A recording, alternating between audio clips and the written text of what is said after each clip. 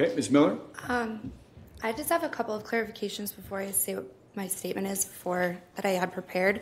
The year in Rikers Island, it's called a city year, which is actually 8 months, and it's a jail, not a prison. So that's not prison time in the state of New York. And also, they keep saying that I moved to Miami to commit these alleged crimes.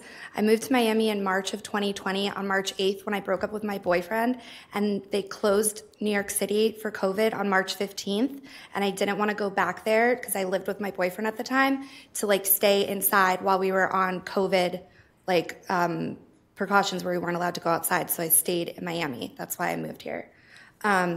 And then talking about making money. I also own a production company. I don't know, talking about goals of making money was a crime either. And they keep saying this in these text messages.